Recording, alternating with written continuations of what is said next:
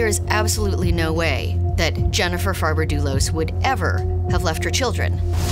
It's just unfathomable that this woman would have disappeared voluntarily. The missing person case combined with a criminal investigation. It was the lead story on every single newscast. Fotis, did you have anything to do with Jennifer's disappearance? I did not, but I'd like to leave it at that. I believe someone knows something, and I believe that someone has information. I'm scared to just even say. This investigation takes a major turn.